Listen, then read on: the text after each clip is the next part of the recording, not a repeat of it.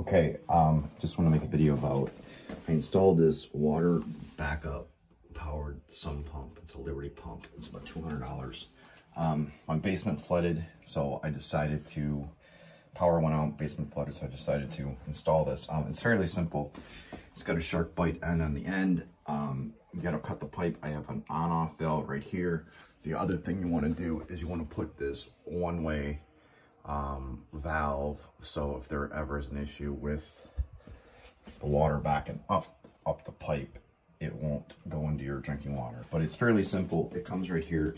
You basically get like a 3-foot pipe. You get a 45.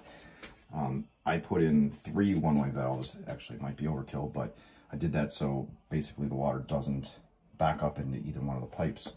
So I got one there from the regular sump, one from the backup water-powered pump, and then I got one here that's going out.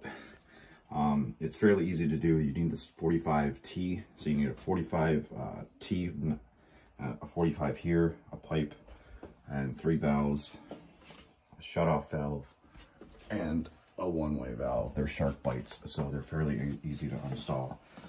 And I just, the sump pump has to be about, I don't know, like 4 inches above the actual sump.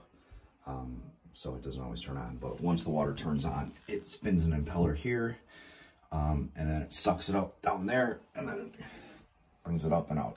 It's actually a really good backup. I recommend it for everyone, anywhere. I'm in Michigan, and we've had a couple power outages, and it's unfortunate because my whole basement is finished, and it flooded. I got this cheap tiling. It's like, I don't know, $1.50 a square foot, but it's a pain in the ass to replace.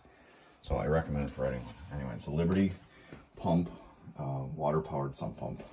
Hope this helps.